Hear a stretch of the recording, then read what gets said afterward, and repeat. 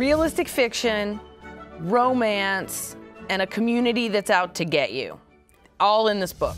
So this is Hearts Unbroken, and it's about Louise. And the book starts out when she's dating like the popular cute jock guy at school, and it's prom night, and they're gonna do things that maybe is cliche that teenagers do on prom night, but doesn't happen. And then he says something just really thoughtless and really disrespectful towards Native Americans. And Louise is a First Nationer, so she's like, I gotta dump this boy. She thought she loved him, and she thinks she does, but like she makes a good choice for herself. She dumps him over email, which is not the most mature thing to do, but anyway. So he's out. So he's out, which is good.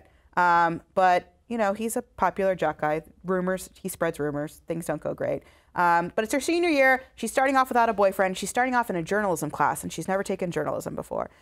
She's pretty excited about that. And their school also has a new theater teacher, and they're casting The Wizard of Oz.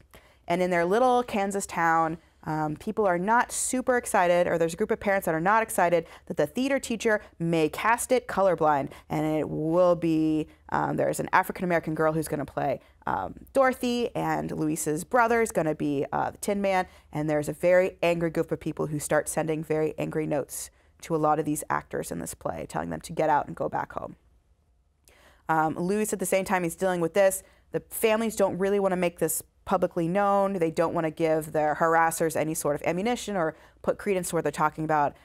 So Louise is keeping this a secret, but then she's also kind of falling in love with this boy in her journalism class. So there's just a lot going on in her life, and trying to figure out who she is, what she believes in, who she wants to end up with, what kind of person she wants to be, and how she wants to support her brother who's dealing with a lot of this harassment. She's got a lot going on. She does.